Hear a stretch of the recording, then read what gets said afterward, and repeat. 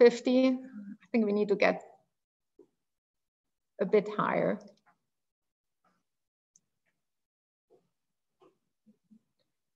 60. Let's give 10 more seconds and then we are gonna see who we have in the room.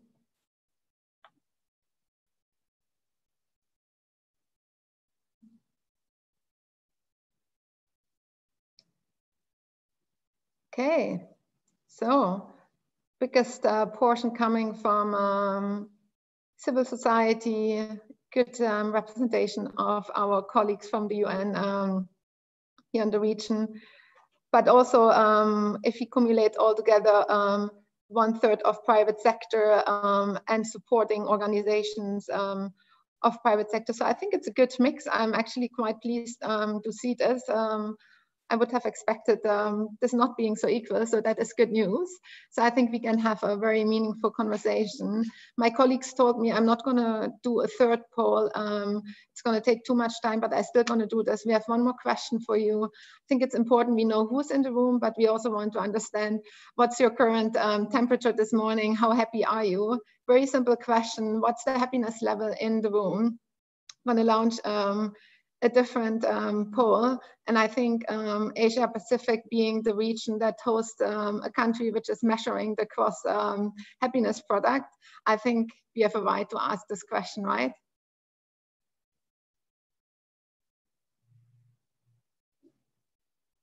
How we are doing? People respond.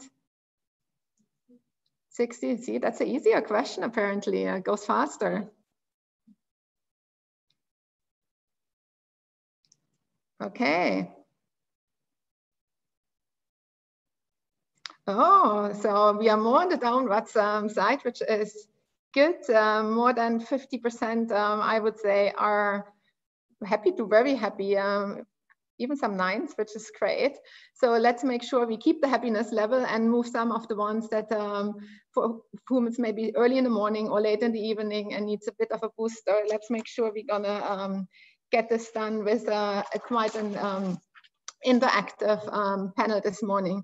So we know who's in the room. We have a relatively happy audience. I think we're ready to kick in the thematic. And to do this, we're going to start with a little video, just setting a little bit the scene. Watch carefully because we're going to have some more questions after that from your end and want to get your reflections. Here we go.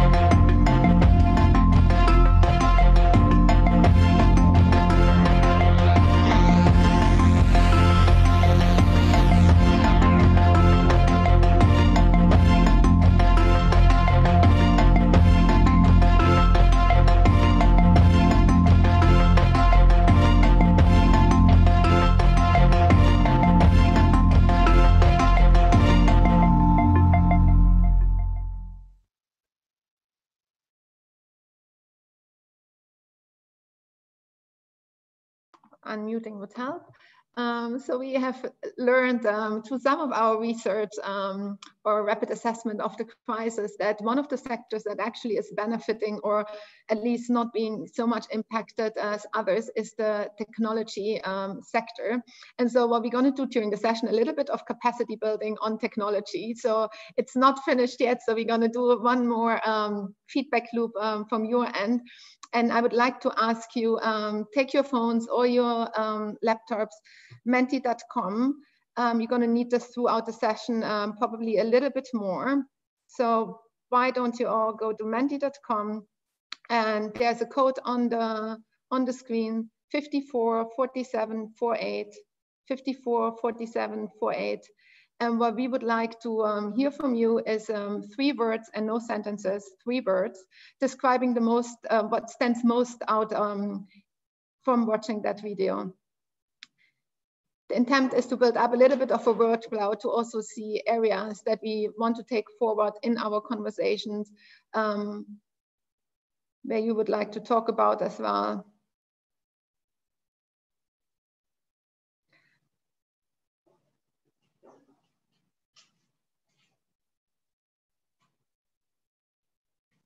We're going to be talking about women. We're going to be talking about youth, no worries. Empowerment, economy, obviously.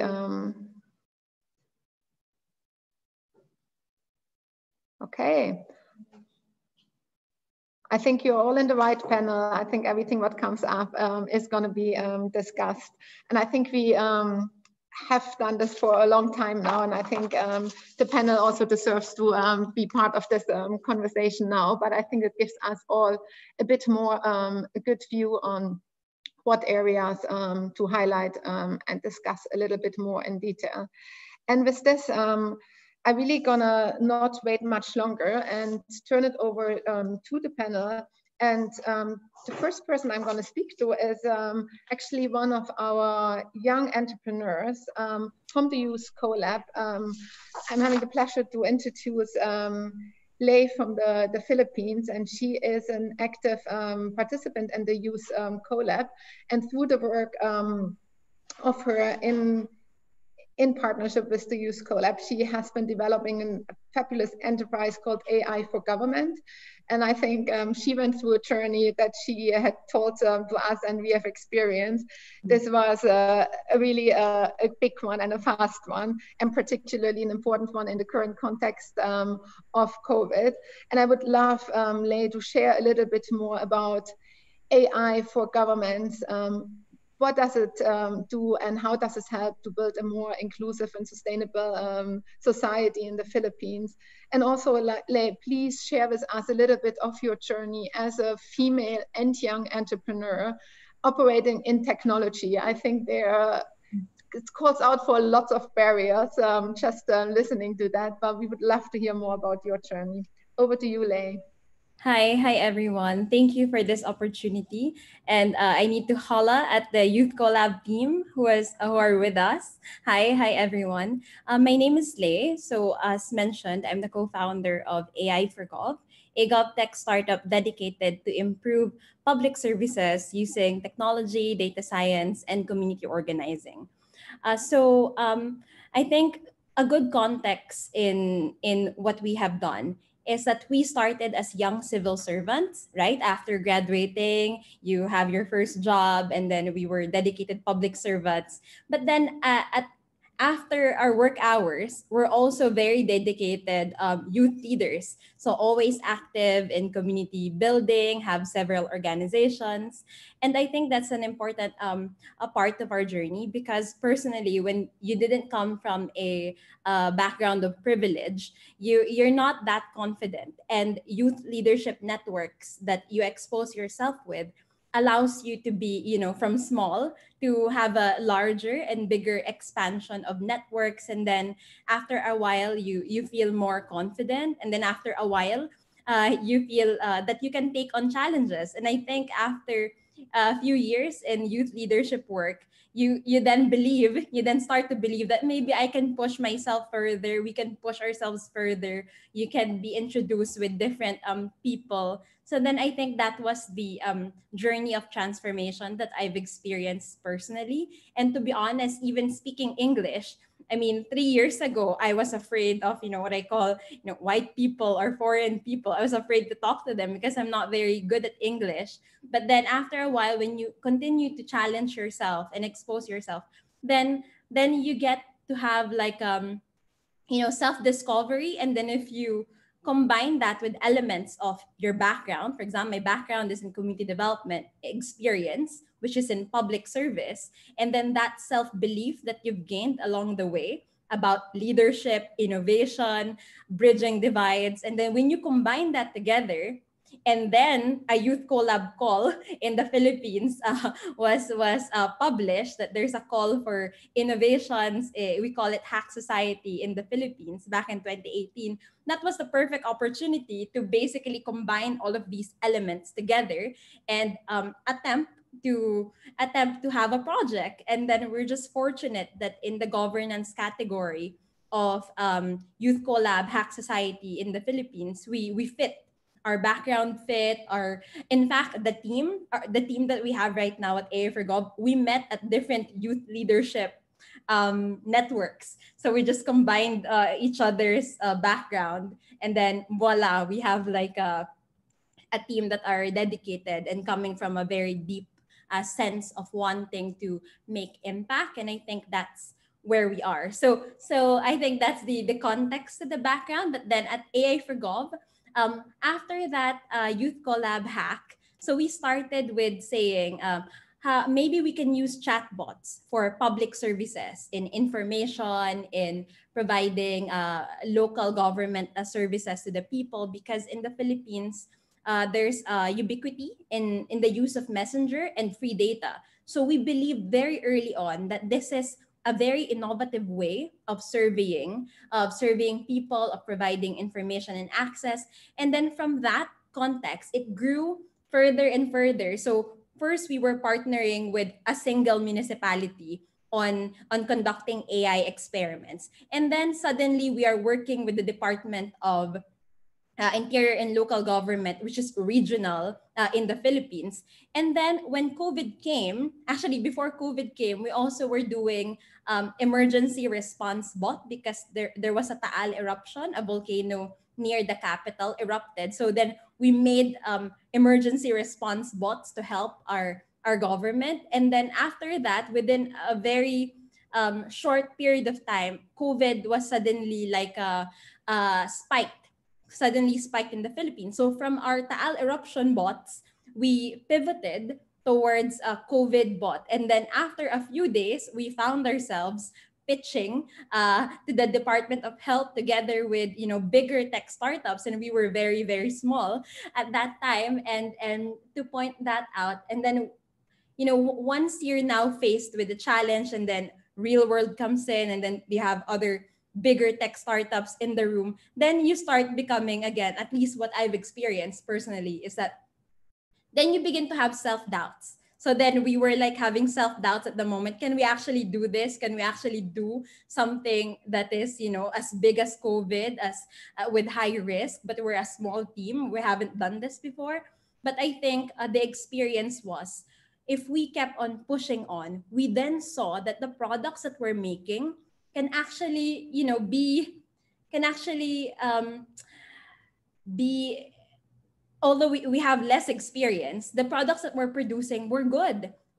So the government liked it. It was at par with what the bigger tech industries were producing. So then we kept on pushing on. And I suppose because we were public servants before, that gave us a competitive advantage in navigating towards the bureaucracy. So then we started knowing how to build champions and co-ownership inside the government, and having patience, and then pushing on until after a lot of weeks, I think that was 6 weeks since we pitched, then the Department of Health actually announced the partnership. And these are Kira chatbots, or Contra COVID. Contra in the Philippines means fight. So it's like a fight COVID chatbots that allows for self-checking, triaging, digital triaging, that then links to the local governments so that they can assess you and further respond to COVID needs. It allows for fact-checking to mitigate information or fake information. And then we also together with other tech startups, we built a knowledge base for the Philippines so that the machine can learn from different memorandums that are being published on a daily basis, so that the public can be guided. So and then after that, just to within less than a year, so after this, the next project that we're doing is actually now with the Department of Education. So when they heard that we were doing this with the Department of Health, after actually yesterday we pitched and then we got the project. We're now developing mental health triage chatbots in preparation for the school, for COVID, for mental health preparation because of what's happening in the COVID, for the education sector to be used by the school systems in the Philippines. So I think I want. Yeah, sorry. Sorry, may I interrupt you? I think we will have a bit more of a chance to also talk about really sort of the solutions for COVID in our second round. So I think it's great. I think the audience knows now what the AI for GAF is. And I think it's amazing to listen to your story. And I saw the faces of the other panelists as well. So I think it's incredible how fast you turned this enterprise or adapted this or pivoted this in the current context. We'd love to hear more about your just the new pitch that you won and how this is impacting Philippine communities in the second round. I realized that I forgot to ask you before we started, making sure that you are at a good happiness level when starting this conversation. So before I hand over to Gaurav, let me just pause here and just see, where are you? I mean, from your talking, I would give you a 15 plus probably right now, but tell me. Definitely probably 20 plus because okay. we're ecstatic. Thank you. Thank you so much. Thank you so much, Lei, for this. And I think you have kicked us off in a really passionate way. And I think that shows again why small matters and why we need these passionate entrepreneurs in the region. And I have a second one who I cannot cluster in the category female-led. And sorry, Gaurav, but I have to say you are also not qualifying anymore for a youth entrepreneur. But having said that, your journey and Dharma Life is serving so many women, and Gaurav has an amazing story which I had the privilege to follow over a longer time, starting off as an investment banker and now being a social entrepreneur. And he has been awarded as a global youth leader from the World Economic Forum a couple of years ago, but I think the biggest award he's probably getting from the 50,000 women that he has formed a network of in rural India and helping to improve the life of the people living at the bottom of the pyramid in rural India. Gaurav, with this, I really would like to turn it over to you. First, knowing how you are feeling this morning and if you can keep up with the happiness level of our audience, but also giving us a very honest view. You have been an entrepreneur for a longer time than Lei and in your business, but really sharing with us what kind of barriers and sleepless nights did you have over the past years and particularly last couple of months as well. Over to you.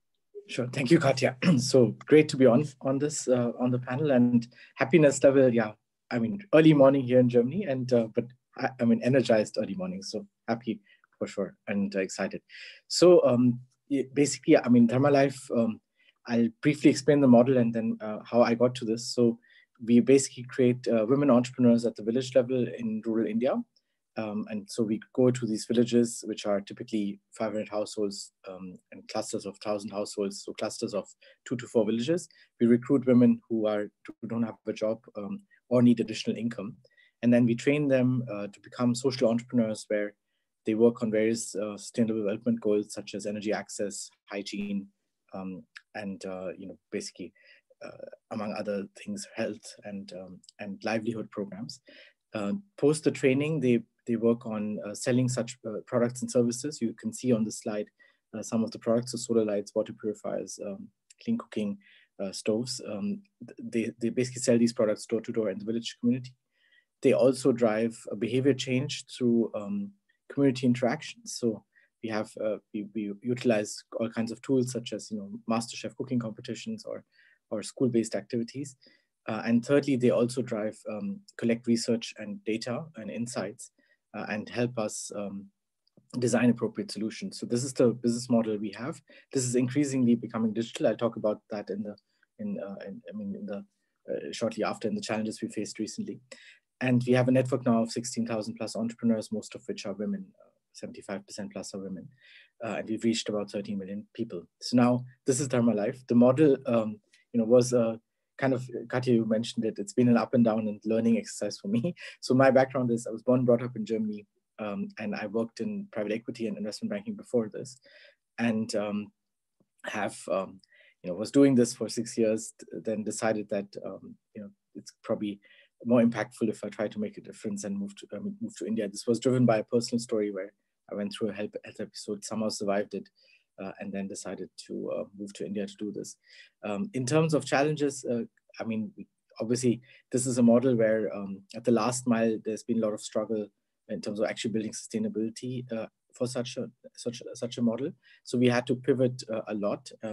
The latest one being recently, but we did hit sustainability a couple of years ago, and we did this by combining the 3 revenue streams I talked about. And so the idea really is to have a sustainable model which reinvests its profits to scale up further. And the second challenge was, so one was sustainability. The second one was around actually impact. We started with as a gender neutral model. And so what happens is if you're, kind of recruiting entrepreneurs, unfortunately, only men, a lot of men stepped forward. So we had a 90% male ratio at the beginning. We, however, went back after a couple of years and started looking at what is the impact we're creating. And the impact for us was, normally, it was initially measured as income. How much income are we creating for the entrepreneurs? But how's the income used later on? So in the survey, what came out was that the money was not really used appropriately. It was spent on themselves when they were men. So this is obviously something which came out in the study generally also. So we pivoted completely to our 10% women and have now made this, I think 75, 80% female-led. So we still work with the men, but it's a female-led entrepreneur model.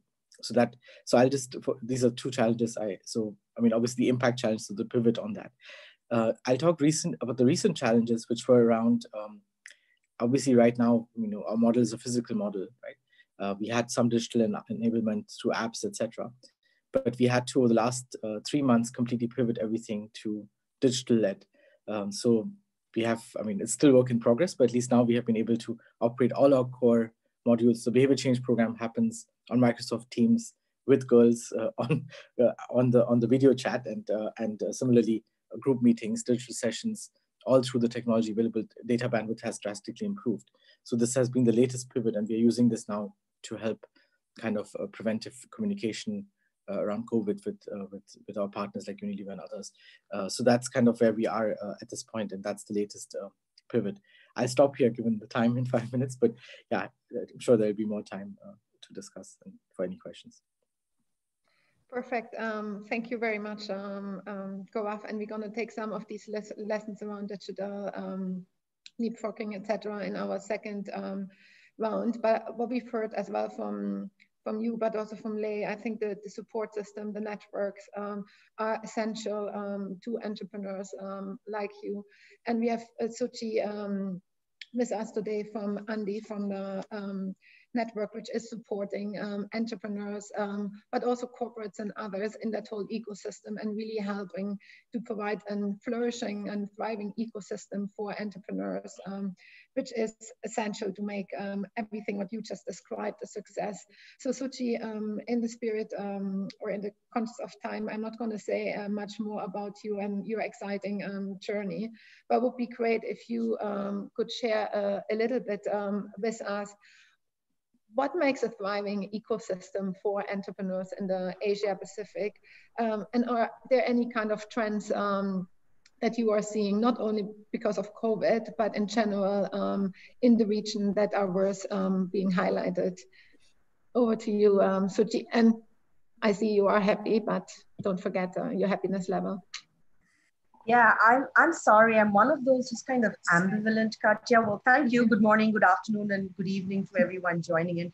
I was at that 5 and 6, right? I think it's more because given the current context, one wonders, and I think we have sort of much work to do. Maybe it's also because of the gray hair, and I don't have much of that passion and enthusiasm that Lei brought, but I think I'm very hopeful. In terms of the ecosystem, I think you had many of what constitutes the ecosystem in your video, right? You talked about finance, business support, policy, creation of markets, human capital, infrastructure, R&D, culture. And I think to your question of what creates a thriving ecosystem as far as this region goes, you know, the word comes from the biological ecosystem, right? And therefore, I think it's also as complex. And for a thriving ecosystem, it needs all of these various sort of aspects and entities to come together. And as you can see, that's a big challenge. Thank you. I know you said we're trying to create a robust ecosystem by providing support to wonderful entrepreneurs like Gaurav and Lay, we hope.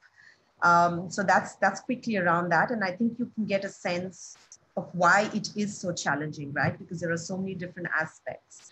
And just use an example, when Lay was talking about her journey as a woman entrepreneur, she sort of brought up in some ways the barrier of language, right? Which would fall under the culture bucket in some ways. And it's not something that gets discussed too much, right? We don't talk about the barrier that language creates, but for many of us countries in this region, English isn't really our mother tongue. We don't think and dream, and it doesn't come naturally to us. And I think a large section of SMEs, especially at the S end, don't necessarily converse in English, right? And I think by default, in many ways, we create a barrier right there. And that's just an example of why creating this ecosystem, and a vibrant one, is such a complex problem, and I think really needs many of us to come together if we're going to succeed.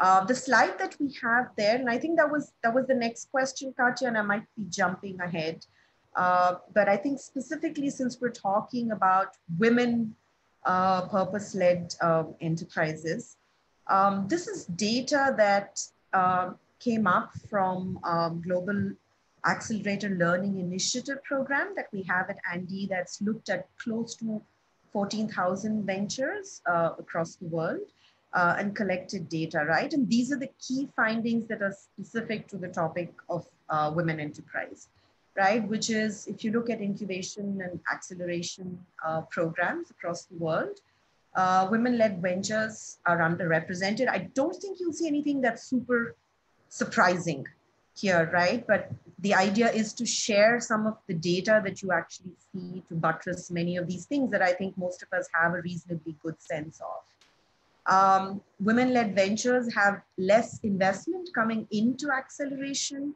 and they appear to be less investment oriented, you know, and we can go into what that really means.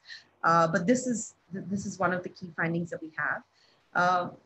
Worrisome is the fact that acceleration alone does not really close the financing gap, right? So once they're done with their acceleration programs, it doesn't necessarily mean they're able to raise significantly more funds vis-a-vis their, the other teams.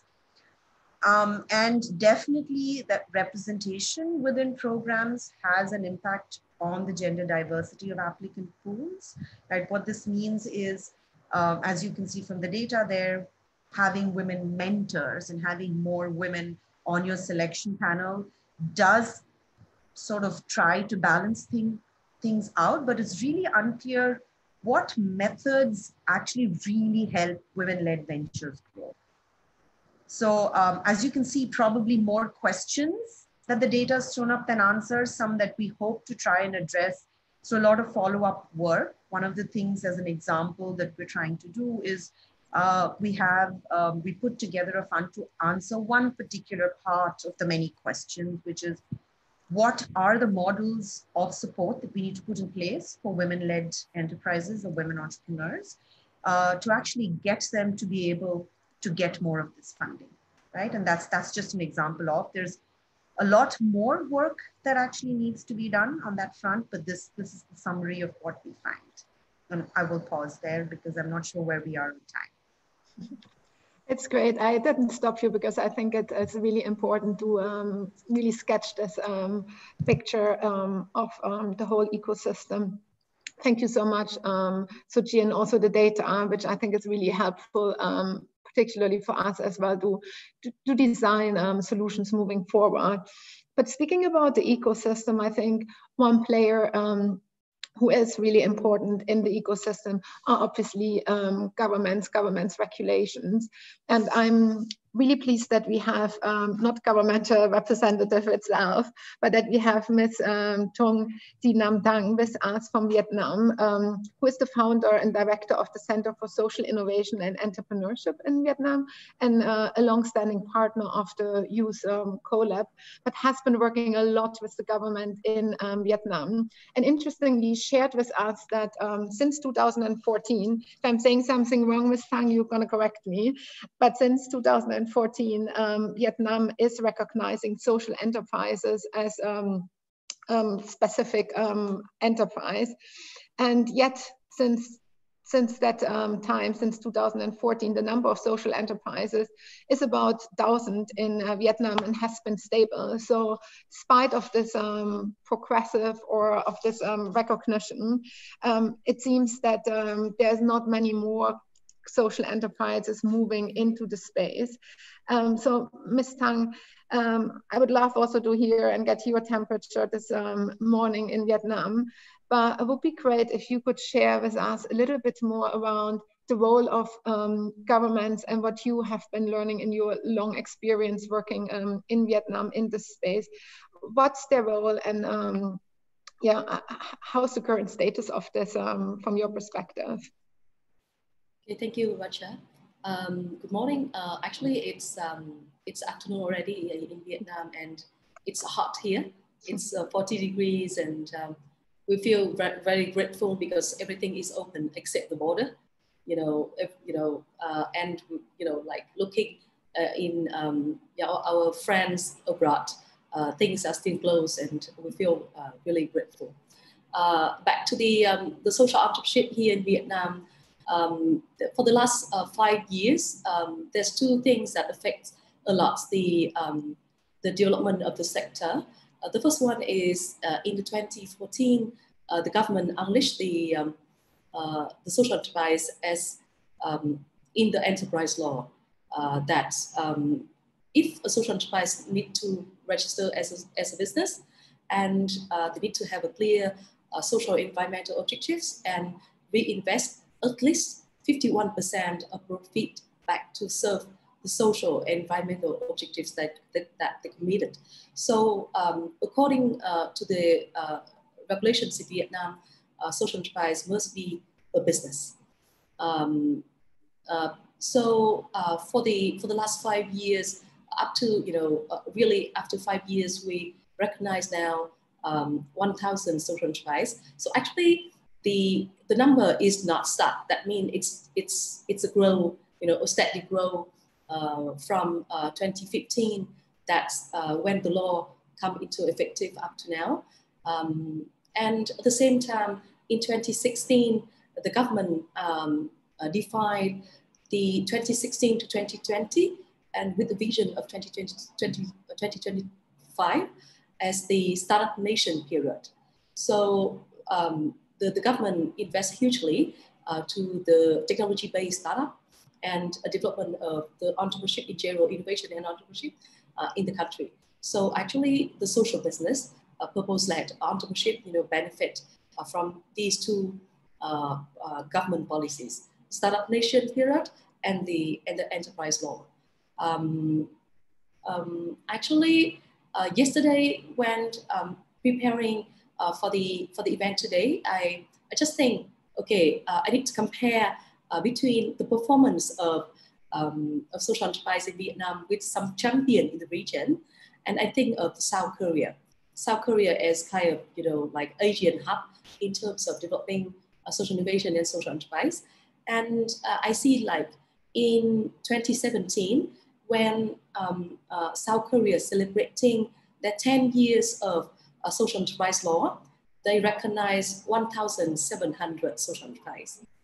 And they currently have now 6 million business in the private sector. And in Vietnam, we have 1,000 and 1,000 social enterprise, and with less than 1 million business. So actually, in terms of percentage, it's not that small. And also in 2018, yeah, actually, this is about social enterprise. But in 2018, I conducted a research, a country mapping with UNDP and University of Northampton in UK. And we conducted research on the social impact business. That means the one who might register as social enterprise, but many others, they did not register as social enterprise, but they claim like they balance between making profit and making positive impact on social, on environment and society.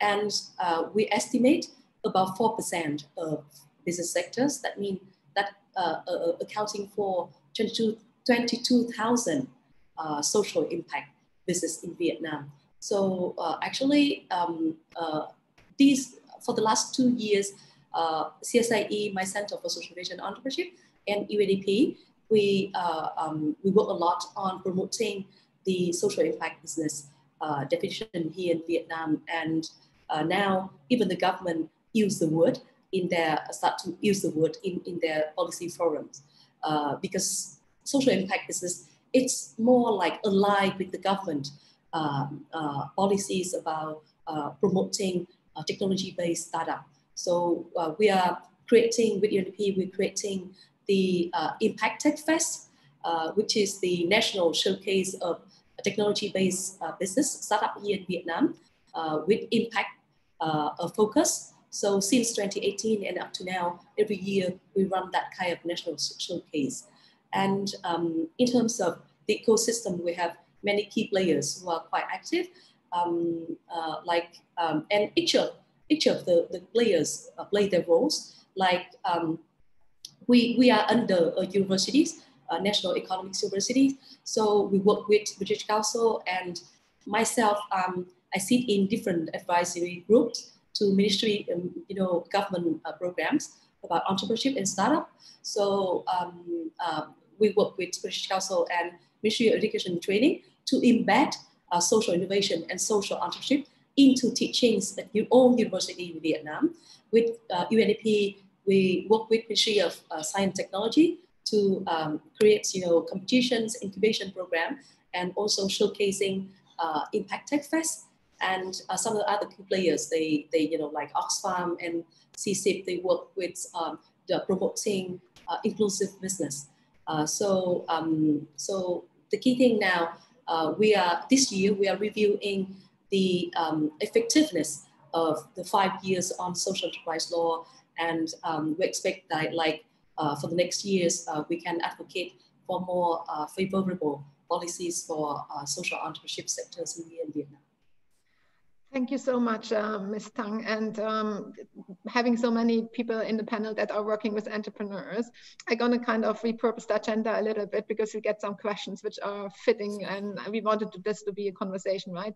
So Ms. Tang, there's a question for you. Speaking about legal services, can better access to legal advice and solution help remove some barriers faced by SMEs to achieve their objectives? And also on how to get potentially into better legal advice, how to make this accessible for enterprises. So this is a question for me, right?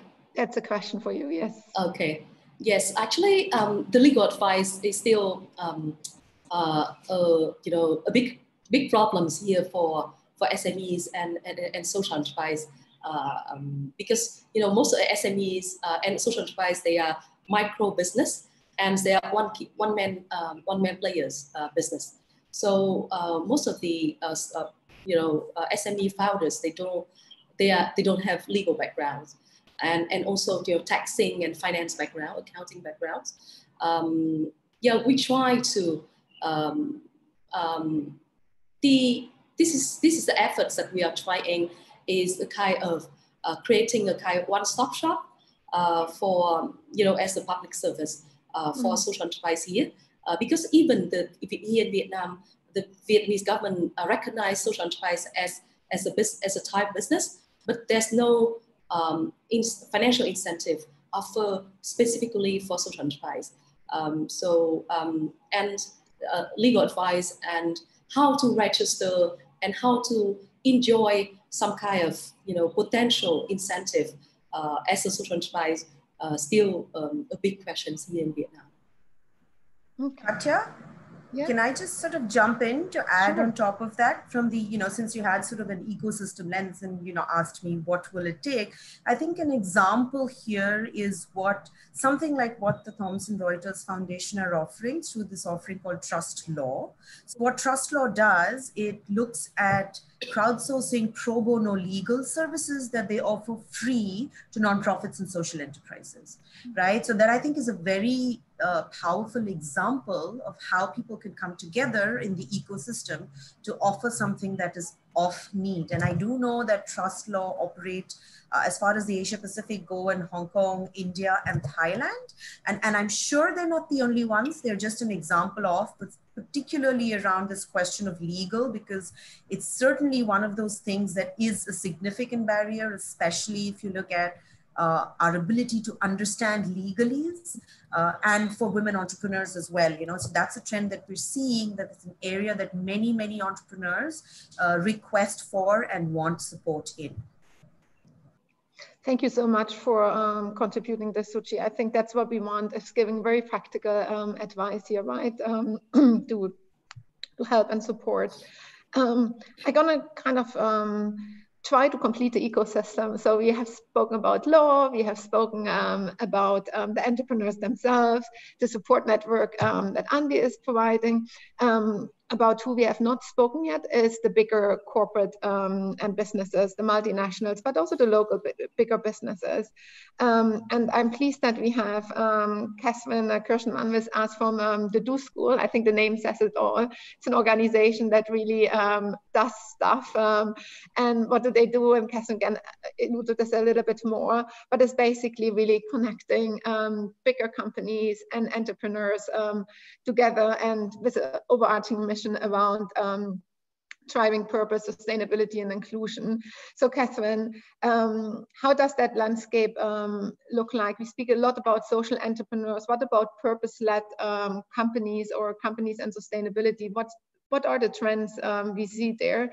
And also, I know you're very frank, very open when we have conversations, but what are kind of the hurdles and the barriers for connecting entrepreneurs and multinationals together, or other bigger companies?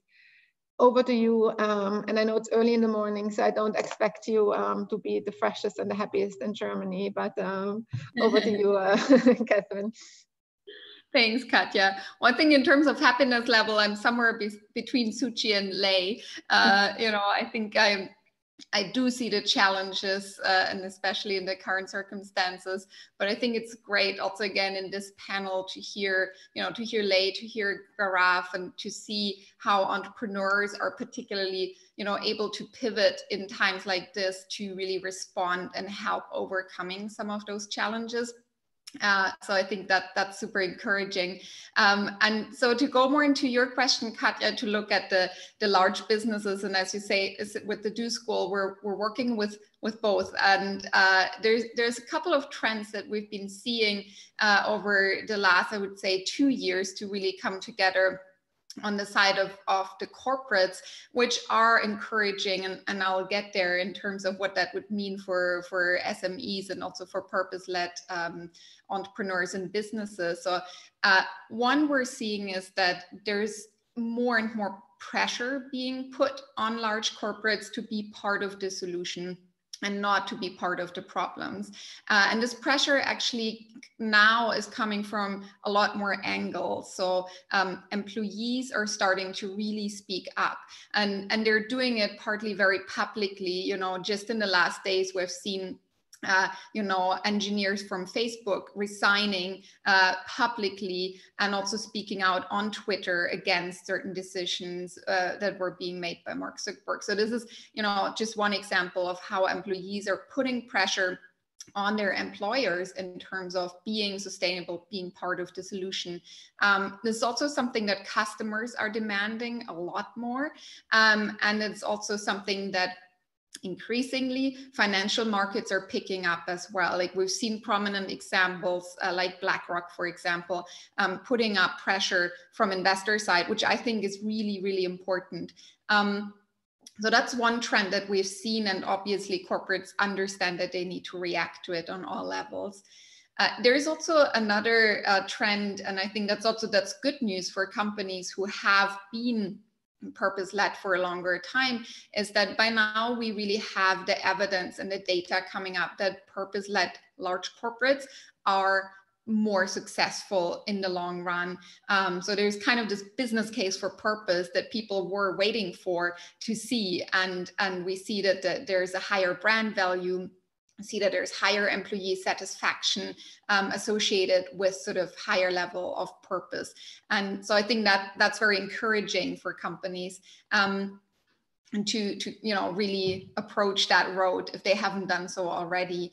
And then I think at least here in Germany, and I know in a couple of other countries as well, what has happened, especially in the last 12 months, I feel there have been numerous companies that have come out with publicly announcing really ambitious sustainability goals around carbon neutrality, for example, around circularity. And I think that's great because, of course, it puts a face to public debate, but also, in a sense, those companies are really committing to reaching those goals. And often those goals are long-term goals. And I think the core question is for the companies then, how do we start now to build solutions for goals around, say, we want to be carbon neutral in 10 years, but you have to start now. And I think that's for me also the point where I see sort of the link to, to small business and entrepreneurs, because companies need new solutions. And of course, they're investing a lot in innovation. They see sustainability now also as a driver for innovation, but they also still need a lot in terms of building their own strategies, their own structures and teams and knowledge. And so what has happened, and I think I see really big potential, is to actually turn to purpose-led enterprises, smaller scale entrepreneurs who are really modeling those solutions, and if brought together could actually really harness those opportunities of collaboration with entrepreneurs. So I think I see that all these trends actually contribute to the need for solutions, and there is really interesting solutions in the market. So how do we bring them together? That's probably the biggest question. And yeah, sorry, Katja. No, I was just wondering if you would like to share more very concrete example on that, since we are planning more kind of round one and two of questions. So happy if you would like to go ahead with that. Yeah, for sure. So I think that's the example here, and I'm obviously more than excited to talk about it. So because as I said, often there's a lack of access, and there's also a lack of education of how to even talk to each other and how to come together to scale solutions that are already in the market. So how can entrepreneurs and large corporates work together? And so the industry disruptor is one of those attempts to do exactly that. And we have launched this initiative. It's open for application. So for everybody out there who is working in as an entrepreneur, leading sort of a small enterprise. So it's an opportunity where we really want to create access. H&M has just signed up as first industry partner. So this is happening in the textile and fashion industry first, but the model could be applied to any industry. And it's a way where we're sourcing interesting enterprise solutions and then bring them together with industry partners to find collaboration potential across the value chains. But it's obviously also about mentorship, about capacity building. And I think this is one example where we can show, and we've just closed the early bird applications, and we're now in the second round of applications for another week or so. And we just see the amazing potential of entrepreneurs of all ages. So I'm very excited about that as well, who come in with solutions, who are eager to scale, and who will be empowered through that program. Great. Thank you so much, Catherine, for sharing this. And just for everyone, we're going to post the link also in the chat for interested entrepreneurs in the audience, but also for other corporates who might want to replicate this model into another industry or into another country. Really welcoming your outreach here, and we're happy to work with you together. I would like to just kind of add a little bit of spice into our conversation and not make it sort of a second round. But obviously some of you have mentioned the impacts of COVID on entrepreneurs, particularly on women entrepreneurs and on youth entrepreneurs. So what I just would like to do moving forward is just giving a couple of data points from interesting research that the Youth Collab has been undertaking, and also UN Women. I just want to say these are all snapshot analyses and rapid assessments, so far from being a sort of deep study, but sort of what we have seen is actually interesting as well in the youth space and the women's space. And I think to no surprise, companies or entrepreneurs have seen significant negative impact on their businesses. And I think this is true to all of the SMEs, or to many of the SMEs. So I don't think that is only for female-led or youth entrepreneurs. I think the important thing is that very of these businesses are more fragile and don't have the resilience yet than many of other businesses. But we also see, particularly from a female entrepreneurship perspective, a lot of women are obviously drawn into unpaid care work, taking care responsibilities, kids not being in school. Unfortunately, we see in the region that anyway already overproportional burden on women is just increasing through the crisis, and it doesn't stop in front of female-led or female-led businesses or female entrepreneurs. So they have a double impact here. And what we also a number which I was quite surprised about, or not surprised, but shocked actually about, is the low access to tax reliefs or special governmental packages or other support. I mean, there was early on research from the Youth Collab, but only 9.5% have reported that they got access to some of these additional resources. Now, what I'm not wanting to do, because there is such a positive vibe, and I think what we see also, there are positive signs, and we have heard from Lei, and we have seen, and we will hear from Garaf even more about how to really translate the crisis into an opportunity as well. And moving on, I think the Youth Collab has actually done something really smart, using their so innovative and creative network, and supported them, worked with them together to really come up with solutions that are supporting society on different levels, supporting the access to basic needs and essential services. Really kind of Lei, it's a good model or a good example of this, on really supporting authorities to provide information and to track information. There are interesting and amazing entrepreneurs out there that have digital platforms on mental health support. And I think I've seen even corporates here in Thailand using some of these entrepreneurship solutions to support their employees. So I think a lot of this innovation is needed right now. And it's great to see that the Youth Collab is supporting that energy and that innovation. UN Women has also done similar things in India with the government of India. We have just recently launched an entrepreneurship challenge for female entrepreneurs to come up with COVID solutions or new business ideas to address some of the needs that come out of COVID. So there is some positive elements out of that. I just going to give a couple of questions from the audience, but also to some of you that we had looked at before. I think, Garaf, I would like to really turn it to you, because you have shared initially that you had through the crisis a sort of leapfrogging moment and transferred or translated your whole business model from being a very physical, face-to-face, interactive model, paper-based ordering, into a digital enterprise, or a really digital-enabled enterprise. Would you like to share a little bit more how you took this as an opportunity for Dharma Life? Sure, thank you, Katya. So what we did is basically we found our entrepreneurs who are village level leaders.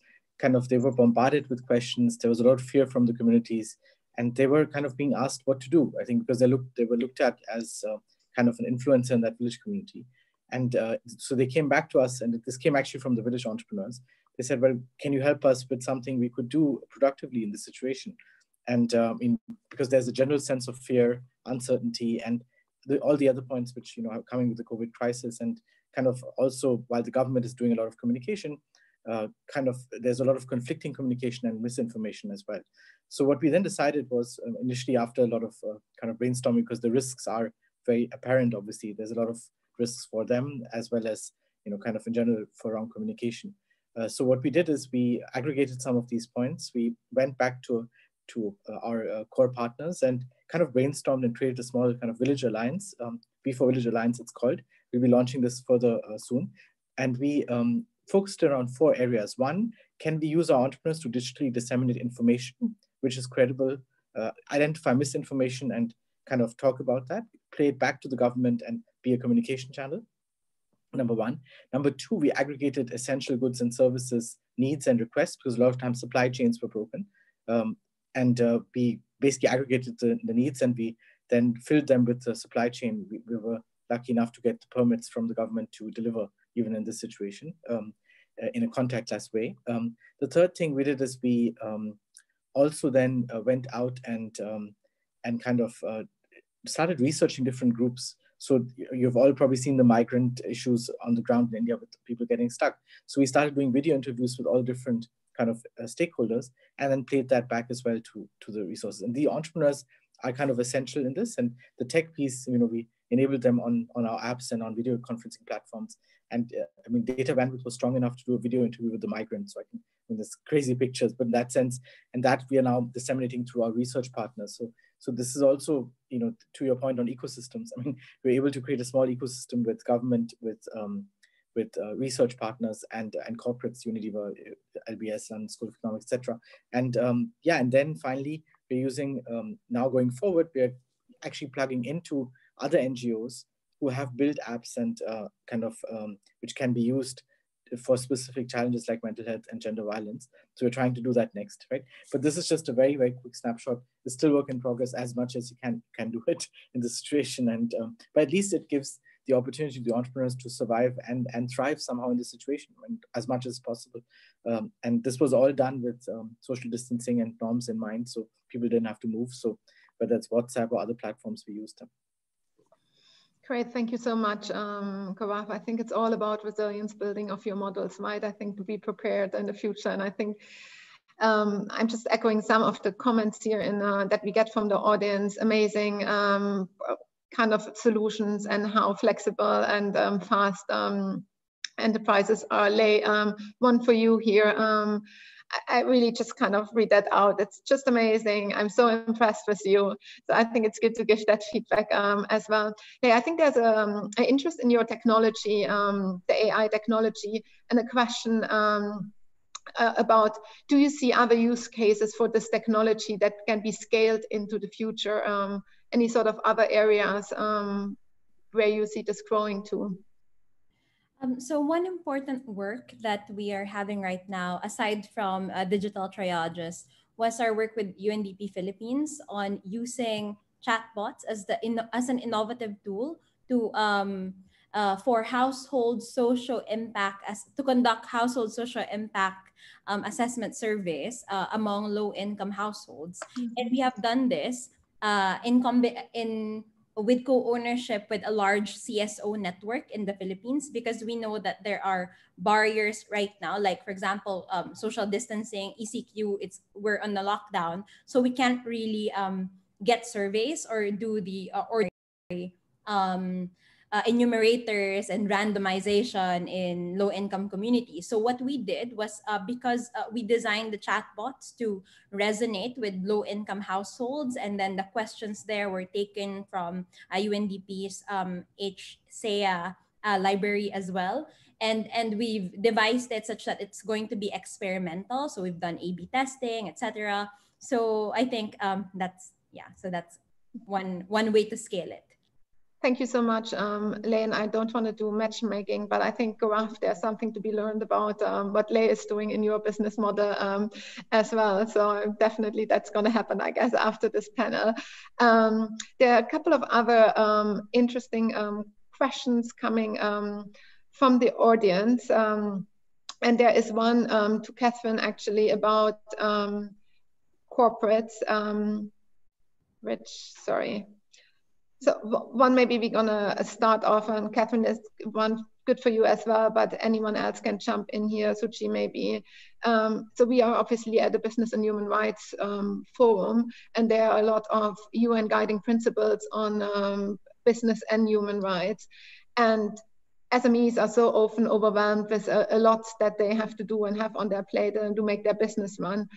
How could we provide support to SMEs to comply to these guidelines for business and human rights? Or maybe even Ms. Tang, I think that could be a good one for you in Vietnam to answer that as well.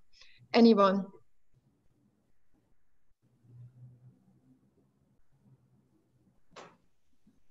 So, I mean, maybe a starting point, I think, to be honest, it's probably a very easy one, but start with creating awareness. Like a lot of the social entrepreneurs we're working with don't have this top of mind even. So I think making it part of the capacity building to create awareness and to probably share best practice and then help to work towards that step by step, because I think that yeah, often it needs time and it needs discussion, it needs learning, and as I said, and as you mentioned as well, there is, like, especially when you're starting out, there's so many topics that you somehow need to handle and can be quite overwhelming. So I think, yeah, just starting to raise awareness early on and then build from there, and happy for everybody else to build on that maybe. I might, if no one else wants to answer, just maybe from a UN perspective, also adding on to this. I think we do a very similar exercise right now, working also Suchi with Andy together on understanding how can we add a gender lens to a lot of enterprises that are in Asia. I think it's a bit the same thing. So we have started to put together more sort of a guiding principle, but in a very easy way. So UN Women has what we call the Women's Empowerment Principles, which is designed for medium and bigger sized companies. It's a set of 7 guiding principles and with clear actions. And we're trying to kind of distill this now into a very sort of 1, 2, 3 guide for enterprises to add this gender lenses. To your point, Gaurav, you said you started gender neutral. And I think that's what we see with many enterprises in the region. Not that they don't want to add the business and human rights lens or gender lens, but it's all about simplifying this and making resources easy, accessible, and implementable. That's one observation that we have. But if someone else wants to add in, happy. Otherwise, I'm gonna move on to some more questions from the floor. Okay, so I'll going to do this. Lei, there's another one for you about next month. There will be a lot of young people in the region be graduating, and what blah blah blah. Sorry, what would be your recommendations and key success factors that you can give them to join your ranks as young entrepreneurs? As what I've mentioned earlier, it's always a journey from a small self, and then you take, you know, steps to have a bigger self. And in order for this bigger self to happen, you have to continually challenge yourself to have to expand your horizon. And with this, after graduating, I think joining youth leadership networks, volunteering, and community works allows you to have a deeper understanding of social complexities, allows you to develop soft skills as you get along with different people coming from different backgrounds. So then you also become a better leader and a better have better, like, sort of management in how to make decisions. And I think these are great foundations in finally taking that jump to be an entrepreneur. Thank you so much.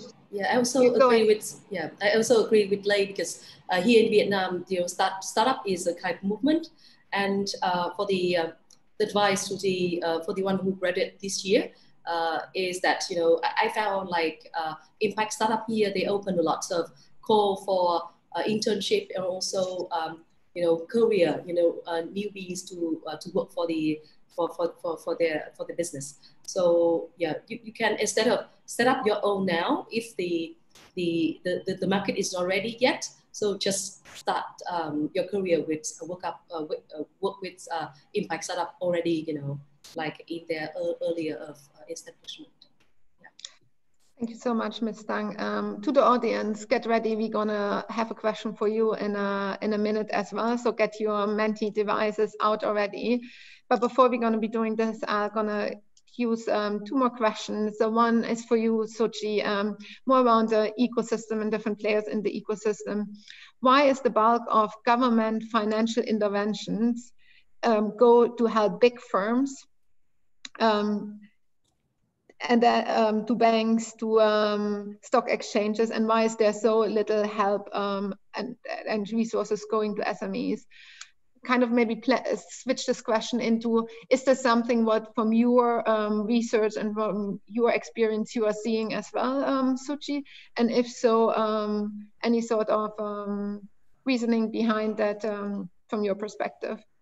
Right. So, and I'm going to give you a very honest, at least what I think is an honest response to that, right? Because I think it centers around the perception of risk. Right? So governments work with public money, and the belief is that larger corporations are less risky. And this is kind of mimicked in the entire fundraising process, right? So you've got large exchanges for them, not too much happening on SME exchanges, right? And I think the pointer is to sort of have, therefore, the SME ecosystem get together, right? So that you have the ability to be able to speak for yourself and represent your point of view. That's one. But I think the other is also the message that I think in general that the SMEs should try and pick from what they see is, our best practices. So how do we seem less risky? What can we learn from corporations in terms of, across the board, how we fundraise, how we report on information, maybe push for having more active SME stock exchanges. There have been attempts, I know, across Asia, but they've not really been nearly as successful. So in a sense, learn from there, learn what's good, try not to learn what's not so good, I think is sort of the only message I can give out there. But I think the ecosystem recognizes that as well, Katya. So what we're trying to do, especially since we're talking about the impact ecosystem, right?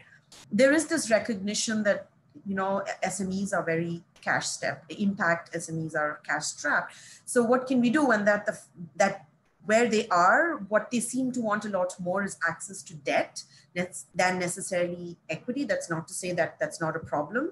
And I think they're trying to address it through various means. They're working with corporations to see how we can bring sort of blended finance instruments and other ways. We have non-banking financial institutions being called into the conversation to understand, how they can reduce the cost of raising capital and make it available at rates that are more affordable. These are some of the things that are happening. I will acknowledge we have a long way to go, but I do believe that there are, sort of good, there's good momentum that is being built in the region right now. And I do think that COVID will sort of push these ecosystem players to do more. Thank you so much, Suchi. Since we have an investment banker in the room as well, or previous one, anything to add on this, Gaurav, from your perspective?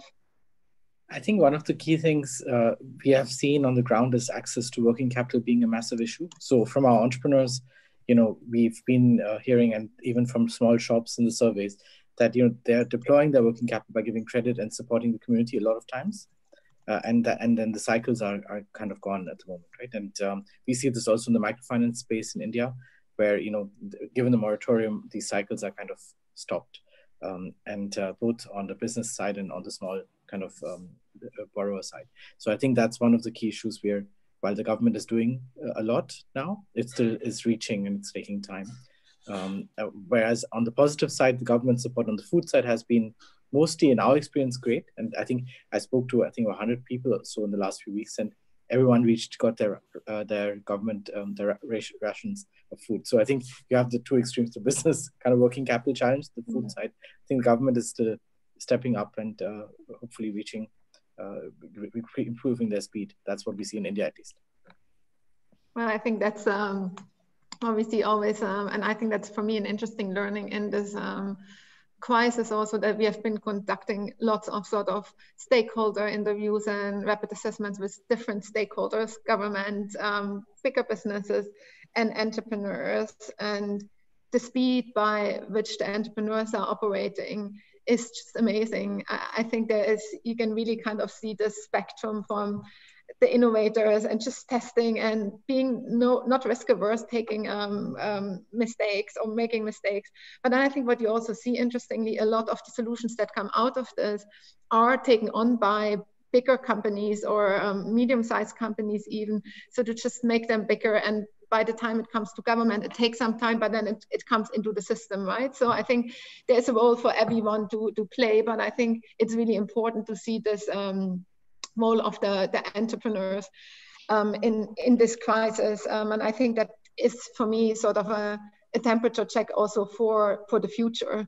I think, and I hope that stakeholders are seeing this importance of entrepreneurs showing the future and showing the way and paving the way for new innovation that are more inclusive and more sustainable. And by this, I said it already before, we want to make sure that we get more of these entrepreneurs supported in the region. And we want to use the high number of people participating today actually to have a little other Menti question for you. So get up your menti.com. We're going to just display the code again. And we're going to have a question to you. What is needed from ecosystem players to particularly support young and female entrepreneurs in Asia Pacific?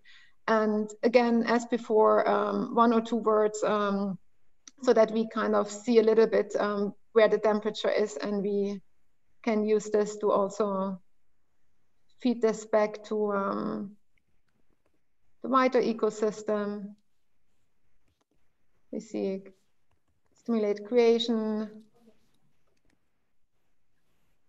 There's a question, what are ecosystem players? We've heard, so the governments, the role of governments. Sorry, actually that's a right point. I think we use a lot of jargon always. So governments, the role of companies, the support from NGOs, UN agencies, etc. So personal networks, so equal opportunities, teamwork, government buy-in, access to finance, policy by governments, mentorship incentives. So I think we have a really good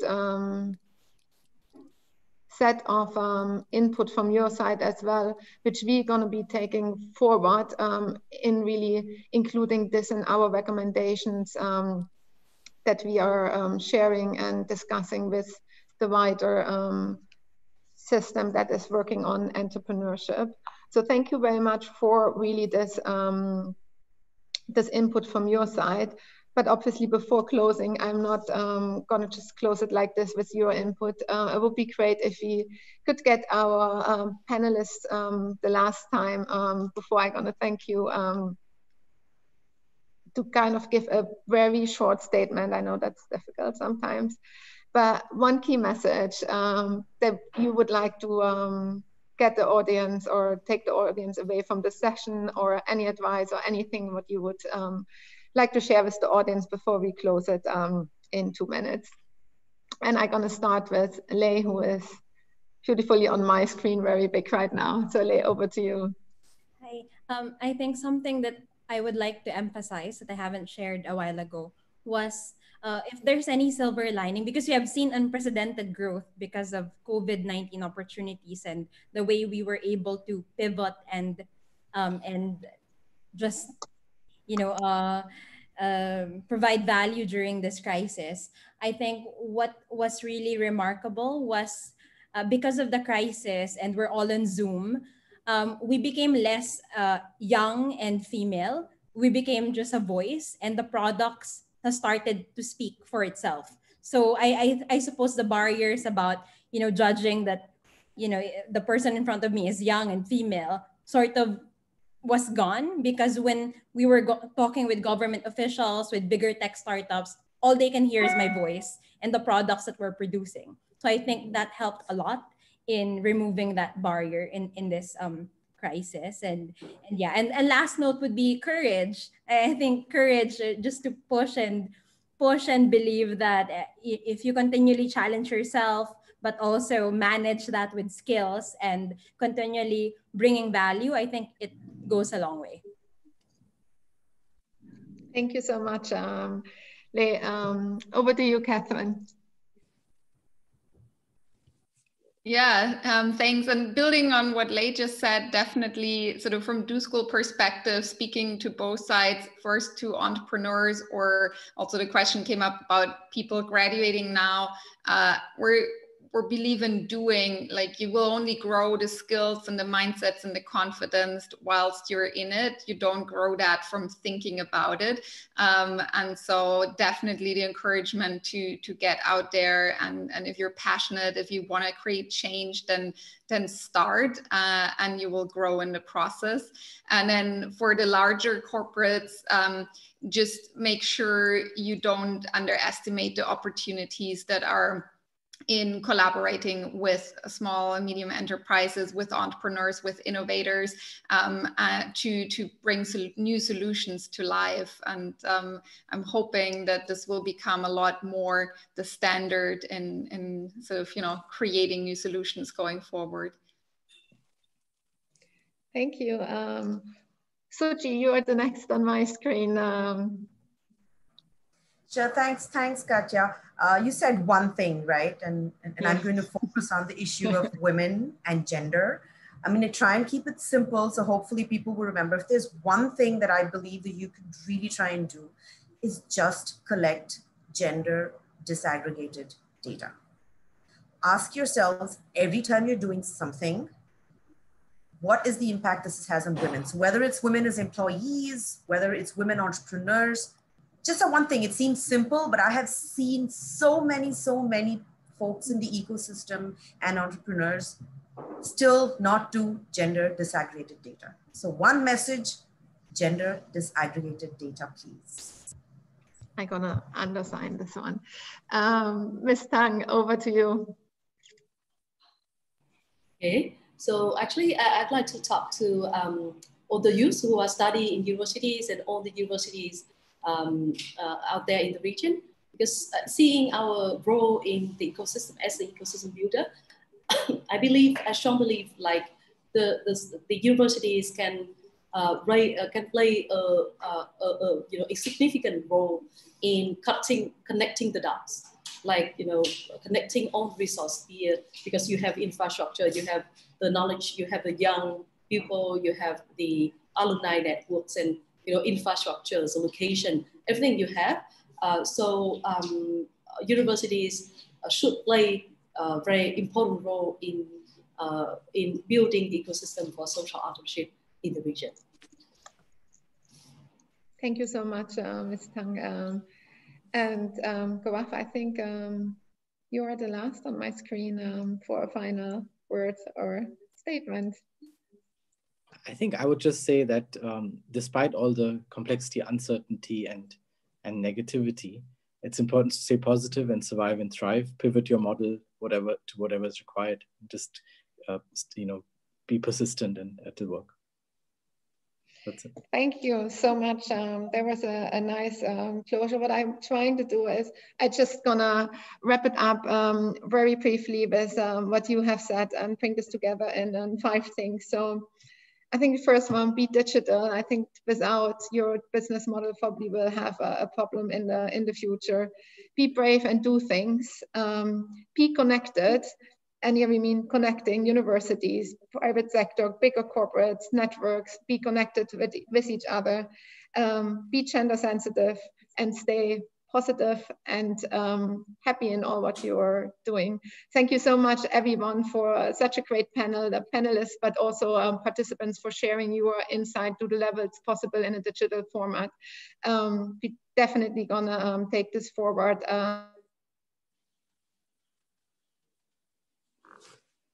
Very grateful for all of your participation and have a wonderful and happy day. Ciao, ciao, everyone. Bye. Thank you. Thank you. Bye-bye. Thank you, Katja. Thank you, everyone. Bye, everyone. Thank you very much. Yeah. Thank you.